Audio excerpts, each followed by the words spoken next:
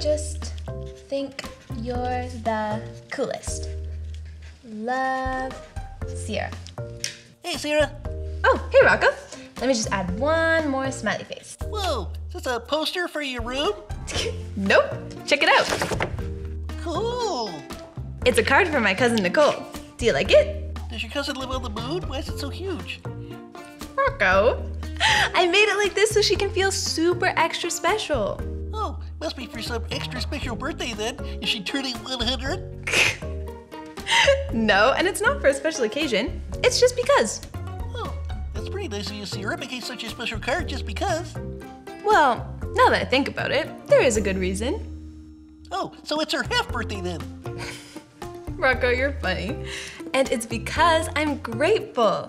Our gratitude should show in our words and our actions, so I made Nicole this card so that she knows how much she means to me. Oh, did Nicole do anything nice for you recently? Like, did she bring you a rotten chicken bone apple core pizza? Ugh, Rocco, Nicole knows I would never eat that.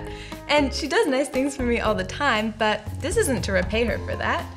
God asks us to be generous to others just like He's been generous to us. Okay, so when we do something nice for others, we shouldn't be trying to get anything back? Well, let's see what the Bible says. Proverbs 11 tells us that a generous person will prosper and whoever refreshes others will be refreshed. Oh, okay, so that sounds like if I refresh others, I do get something in return because I get refreshed.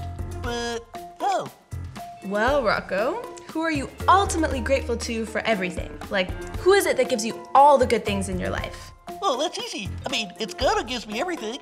Exactly. So if we know that everything we have really comes from God, then we can show our gratitude by being generous and giving gifts and refreshing others, and then God will refresh us. That's it! God is always good to us, and He loves to be generous to His children who are generous. Whoa, now I get it. Giving gifts to others is a way to show that I'm actually thanking God for everything I have. Rocco, when did you get so smart? I could not have said it better myself. Oh, shucks, thanks, Sierra. Okay, so can I add a few extra touches to your humongous card here? Of course, but I think first we should say bye to all our friends out there. Okay, we'll see you next time, kids! Bye!